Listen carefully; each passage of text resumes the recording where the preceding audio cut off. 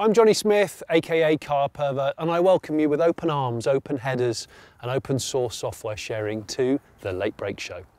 In this episode, I'm going to be talking to you about this car. This is my wife's dream car, and I bought it for her as a complete surprise about 13 years ago now. And a lot of people have asked why I haven't done an episode to date, but today we're going to do that, and we're going to walk you around the car, explain why we own it, what we like about it, what we don't, and then it's going to end up somewhere very special for hopefully a new lease of life. That was a gunshot, wasn't me.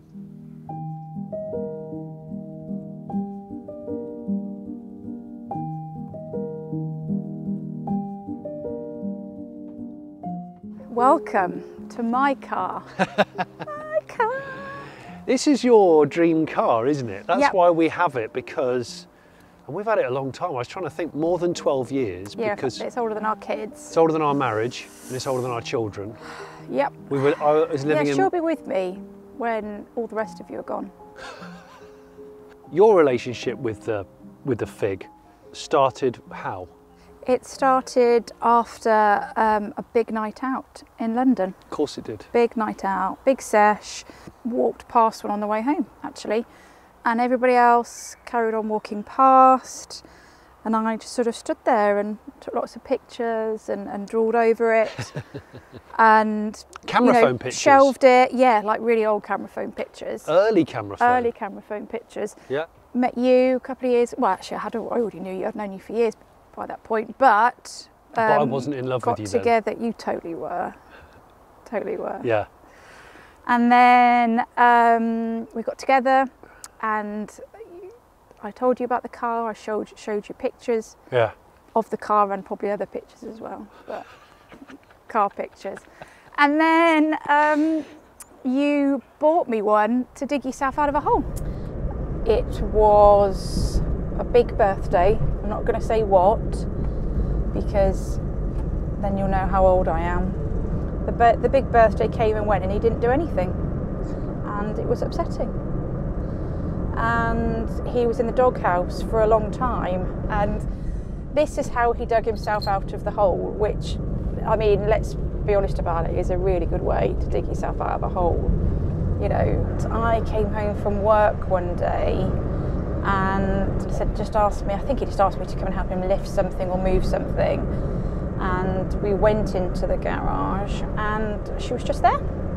She was just there. Yeah, and then he kind of just handed me the keys and said, you know, she's yours. Which was lovely and very emotional, and I was just flabbergasted. That's kind of how the story went. Well, I bought you one as a total surprise because I know that you'd really like them. I'd not long started working on fifth gear, and I thought I've got enough cash to buy one, probably not a mint one. A mint one at the time was sort of 6,000 or 7,000 quid. And you didn't think I was worth a mint one? No, I probably didn't think so. So I thought I'd buy one that's pretty good, and I could improve it a little bit as you used it. I think it's so important for if you're going to own an older car to have a connection with it. It's got to do things for you every time you spend time in it. If it doesn't do things for you. Well, do you know what as well? I mean, in fairness, I've not massively dressed up today. I kind of look like a jungle scene that's vomited up on itself. You look like you're going to run a bar in Chamonix. Yeah, but with a jungle element to it. Yeah. So, however, when I normally do drive the Fig, which is mostly in sort of spring, summer, I feel I always dress up for her. Do you? Always put a bit of jewellery on, always put some lipstick on, make sure my hair's okay. I just, you know... What makes you want to do that? Of course you've got to do that. You can't get out of this car looking like a piece of shit. You've got to get out of this car looking, you know... I've done that loads. Well... All of the little niggles I've had with this car, which is mostly in the engine, it all disappears when I know that you drive it and you still have a grin on your face and you still love it. Because if you didn't still love it, I would have bloody advertised. I love it, the kids love it. No, you bloody wouldn't. I would have. Right, just to be perfectly clear, do you understand the concept of a gift? I'm not saying that seriously, because probably throughout the whole of this film you just keep talking as if basically, you know, it really... The could sell this You car. could do, yeah. We could have a We holiday in the couldn't. Caribbean. We couldn't sell this car. I could sell this car because last time I checked, it's actually in my name. Say your name, say your name. Okay, picture the scene. 1989 Tokyo Motor Show. Japan is in the middle of a huge relationship with the classic car world. Lots of classic cars are being exported from America and Britain and Europe to Japanese collectors. Nissan unveiled this at the 1989 Tokyo Auto Show to rousing interest. I mean, like arousing, potentially, interest. And then 2 years later they make it. And they only make it in 1991. They were only ever going to make 8,000 of them, but the interest was so massive, they decided to extend the production run by 12,000 to make 20,000 in total. But there were so many people that wanted it, in the end they had a lottery system, so you had to like have your name picked out of a Japanese tombola, I don't know, to actually get one. Just a guy. Or it could just be a guy with a big sack. You know what I mean? And that's how you got a Figaro. The engine is not my favourite thing. No. You see those 4 cars that Nissan made around the same time, the BE1, the Peo or PAL and the S-Cargo were all naturally aspirated 1 litres. This, well, they decided to put an MA10 ET, which is turbo. So it's a 987cc 8-valve turbo, and it's unnecessarily complicated and annoying. Like all pretty women are. What, unnecessarily No, we're annoying and not. complicated? No. You said it, I said nothing. Well, it's layers, isn't it? What I love about the Figaro is that actually it's a really good idea. It's an exotic body on quite mundane drivetrain. Because the Micra is the ultimate just get in it, close the door, don't care about it, and it will just work. If only this had the Micra, the true Micra engine, but it has the Micra everything else.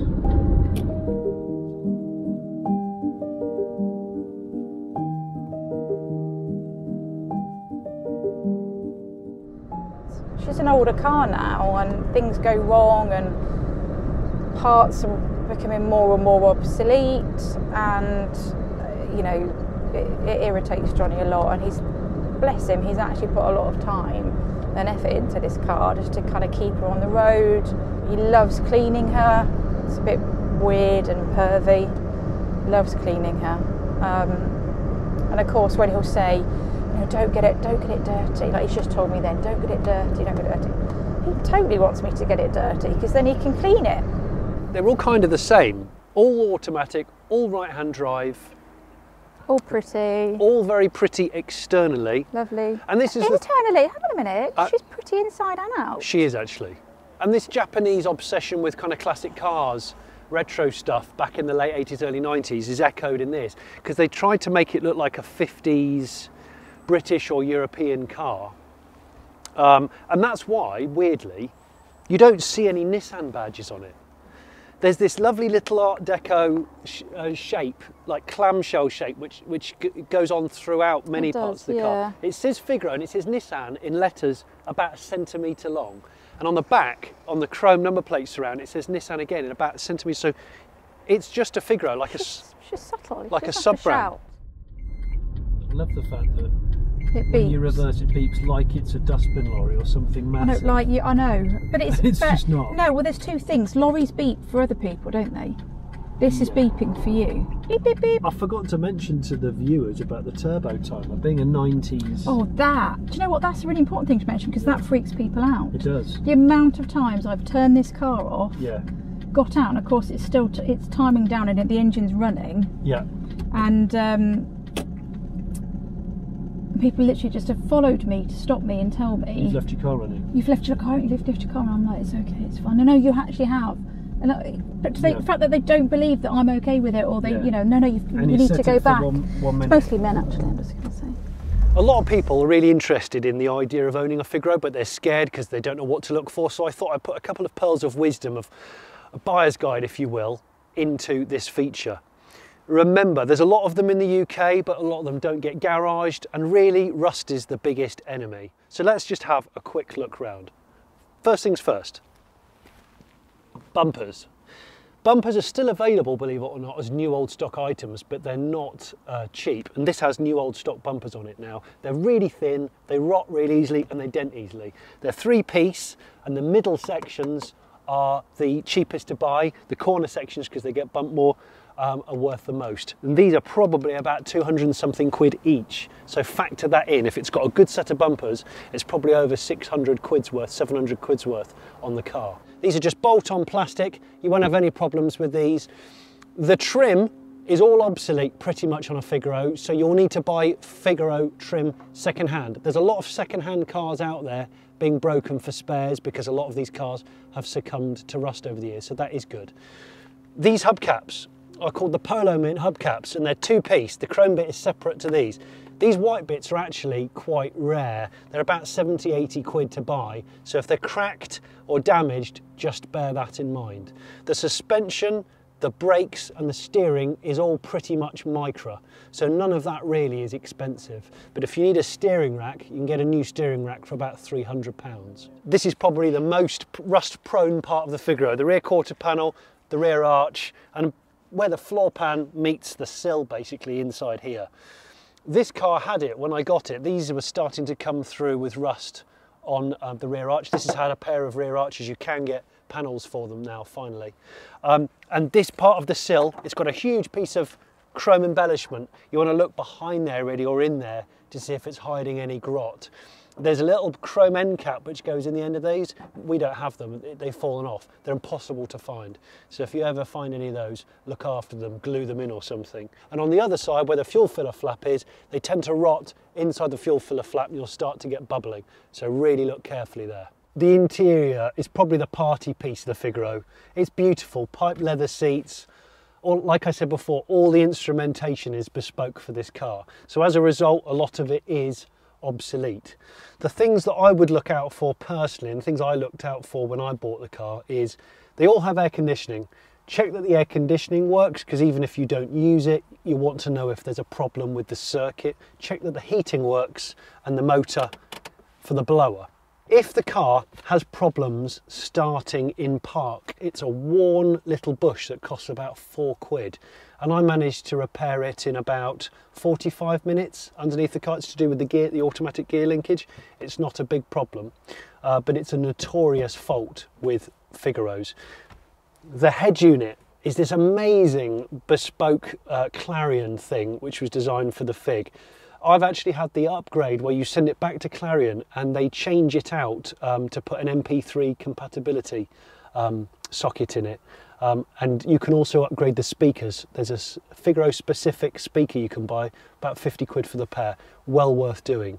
That upgrade for the head unit's about 400 quid, so it's expensive, but it's one of the most important aspects of the car. If you're looking at a Figaro and it has cup holders, it has an emergency flare down on the passenger footwell, and it has a parking stick sticking out of the, like a little weird mast looking out the front corner. They're all really desirable period accessories for the car. Unfortunately, Chops doesn't have any of those. You will find these plush seats, and they are really comfortable. The leather does get cracked and sun damaged often if the top's been left off the car. You can buy leather products to feed them and bring them back, but if they're beyond redemption, there's a lot of second-hand Figaros being broken for spares, and you can get a pair of half-decent chairs out of another car. I've managed to bring these back from the brink, really. The carpets, I'll lift them up. The original carpet sets, they suffer from stains. Now the previous owner of this car in Japan, or previous owner, was a smoker. So the headliner was a bit tacky and the carpets are a bit stained from damp, I think. You can get the carpets dyed, which is fairly cost effective, or you can replace the whole carpet set, which is a big job because you've got to take the whole interior. But what I would say is, most of all, check for damp in the carpet, because damp inside the car is a sign that it's leaking, and that means there's a problem with the roof, the drainage holes, or the actual fabric top, and that could signal rot underneath. Another really important thing to look for on a Figaro is the electric windows. The electric windows can be temperamental because the car's getting old now. The driver's side is a one-touch thing. The buttons are bespoke, the switches are bespoke. They get really expensive. Driver's side ones particularly. I've had issues with both that, and there's the one-touch module inside here and the motor. Combined, it can cost you 250–300 quid for all of those pieces. So check that the electric windows do work, and if you own a Figaro, use them regularly. And if you get the chance to, take the door panel off to upgrade the door speakers. Give them a good lubrication while you're in there, all the mechanism. Makes a hell of a difference. Down there by your right knee while you're driving is the fuse box. So it's always good to have a look around the fuse box for corrosion and stuff like that. And like I said before, if the carpets feel damp or they look a bit stained, you need to look up for where there's been water coming in. And that takes me on to the sunroof. All Figaros are convertibles. The good news is they don't have an electric mechanism. It's actually quite a simple mechanism. So the mechanism very rarely goes wrong. There's a switch down by where your left knee is in the driving seat, which is a solenoid. Lift this up, it's kind of like an old dicky seat, and you'll see there's two latches which are on rods. They should be working, you'll hear them. When it comes out, just going to grab it here, like so. We'll put the roof down. In here you can check this for rust in here, because it's around the top of the arches, it's always worth looking in there. The fabric top of the roof is split into two sections. This is the sort of crinkly bit, and this is the solid padded bit around the glass rear window. This bit gets discoloured, you can tell, because this is newer than that. We had a new roof put on it probably about 10 years ago now. You can fit them yourself. They're a DIY kit essentially, but I didn't trust myself, and they shrink, and I just wanted it to fit nice and taut. You can buy the kit for probably about 250, something like that, 275 quid. And to fit it will probably be another couple of £100. But once it's on and fitted, it will last for a very long time. And when that's up, look inside these channels here for clogged up debris, because stuff that falls off trees gets down there and people never clear out the drain holes, and that can start rust if you haven't cleared those out. And also in these front corners, you can get rust on the roof. So look out for bubbling roof there where the moisture just sits and just festers. Look, frameless doors, very Japanese spec. Yeah, my little switch, little thing. So you've got a slide there, you've got two latches, not electric. I feel like I'm on like Wheel of Fortune or something. You know where you're doing the thing? Yeah, I do. You know where the You're demonstrating the prize. In. Yeah. Hang on a minute, I'm doing it, back off. Oh, didn't you want some help? Oh no, go on then, you do it. No, I think I'm quite capable of putting my own roof down. Go on then. Anyway, back up, and then she lifts. Let's just. And then you have to push it really far down. Well, it does have a strap, but you never use it. I never use it. Put it down, and then that does stretch like that, but... Yeah, but you never do that. Oh, no, I don't do that. I just...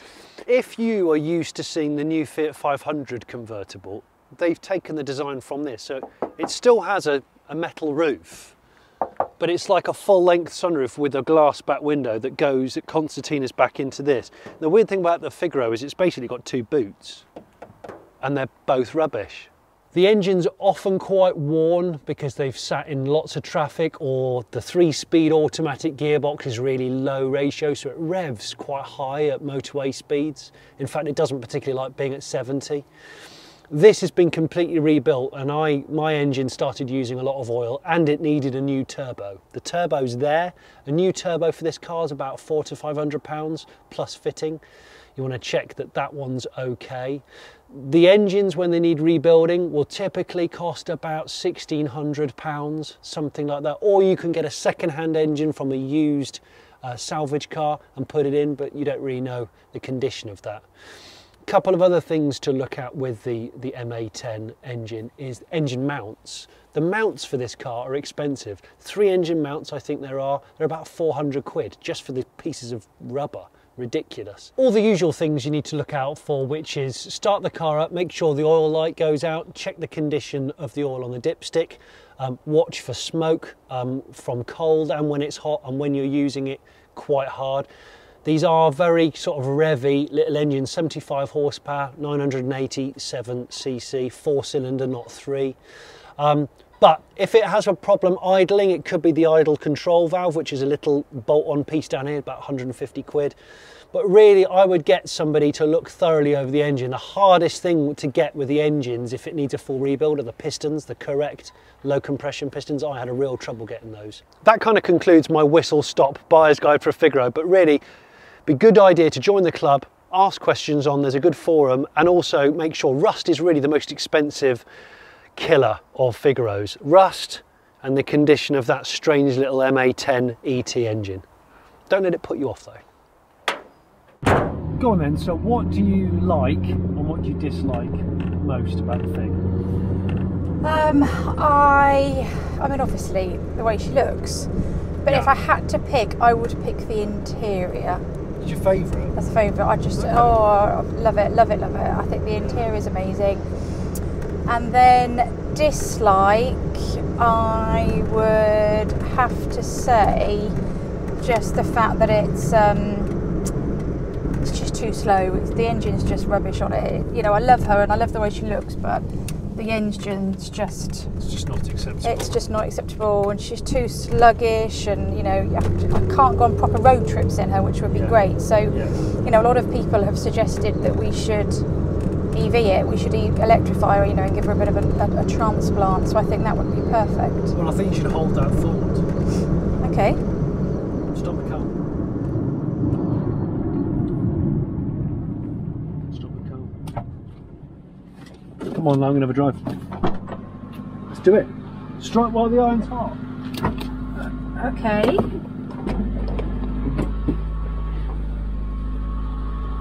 Oh, can you close that door? I'm not getting it in. No, no. There's a bottle of Prosecco in the fridge. I'm going to go some. Get home? It's a lovely day. Just have a nice autumnal walk. Love you. Come on, let's take you somewhere. Let's just drive to Bristol. Let's take you and book you in for a heart transplant, because that's what you need, Figaro. It's what you're crying out for, because you're a lovely car and a forgettable, fundamentally disappointing drivetrain. It's time to EV.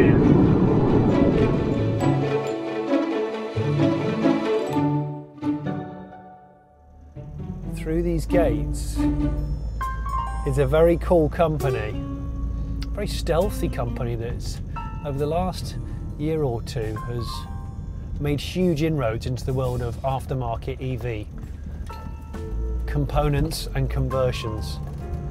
And that's why I've brought this Figaro here, because we want to make this car electric.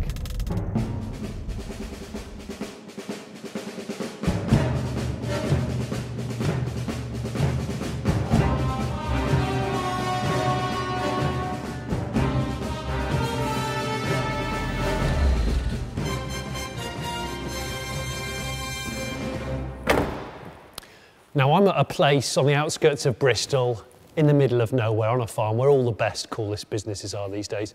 This is a place called Zero EV, and Zero EV is a company which specialises in converting normal piston cars into EVs and selling the components that are associated with it. And there's a bloke called Chris who's going to walk into shop right now. Aren't you, Chris? Yes. This is the way it works. It's pro, isn't it?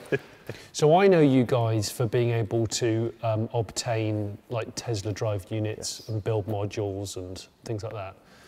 Tell us what your main business is now. So main business now is actually development of kits.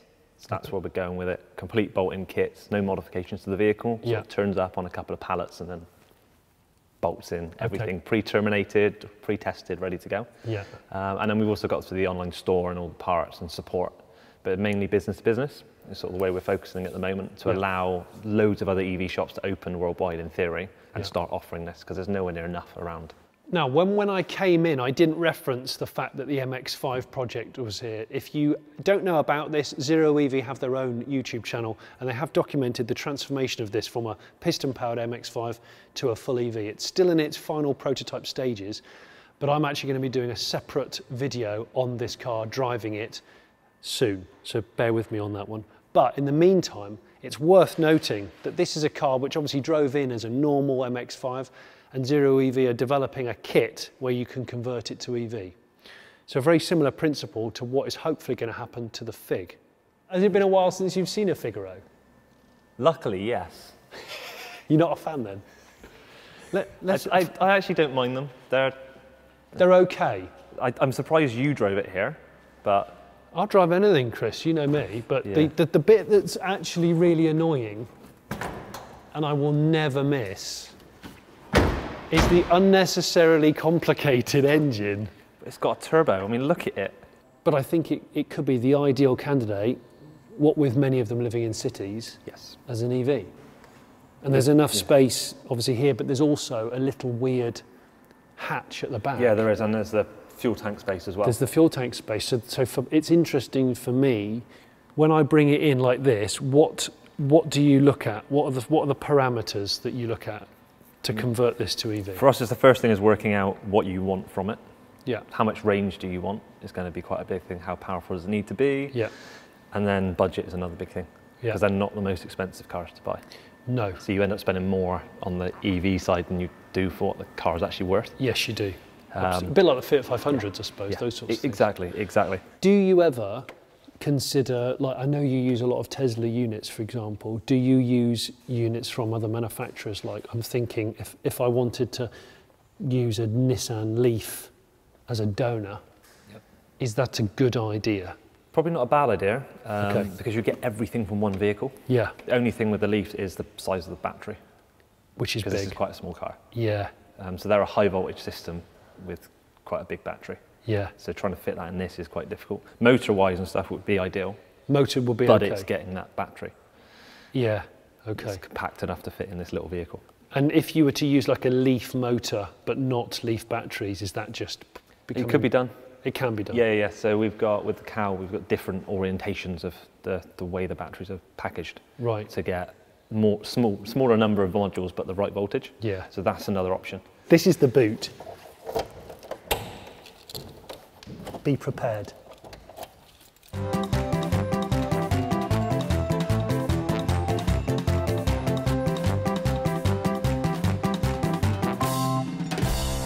Originally, when I was pre-thinking about converting it to EV, I thought to make this a more useful boot, it should be on like a rail.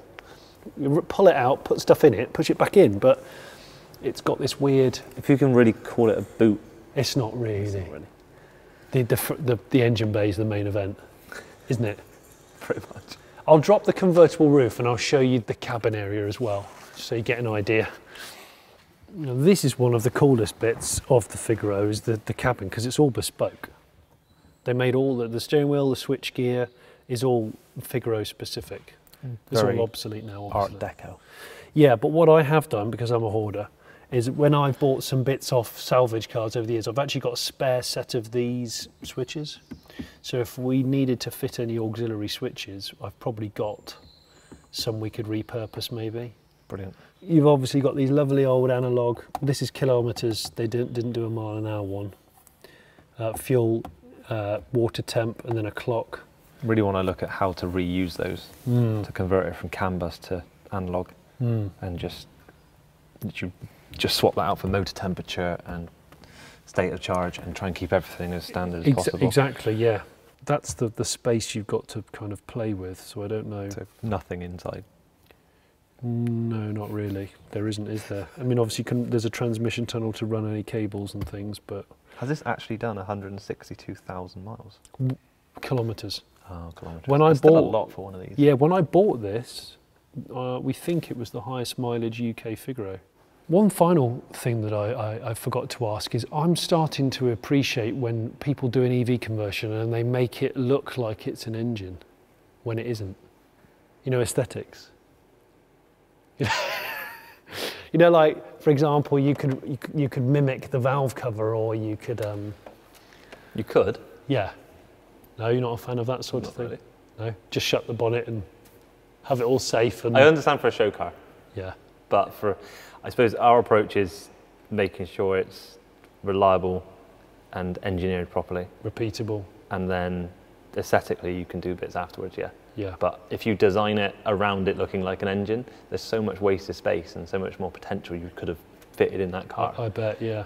That it sort of takes away from. Fine, you can have it so it looks really pretty, It's form but over you can function. do 30 miles in it, or Yeah. you have it so it looks a bit more boring, but Yeah. you can get 100 miles out of it. So there's always a. Yeah, I wouldn't want to have that on there at the compromise of losing 30, 40 mile range. No way. Yeah. Very good food for thought. Possibly. Thank you very much for watching the Late Break Show. If you've enjoyed this, or if you've got any more questions about what goes into a conversion like this, comment below, and if I can't answer it, I know a bloke who probably can. And if you haven't subscribed, go and subscribe, because there's going to be a couple of other videos coming very soon based around Zero EV. Goodbye.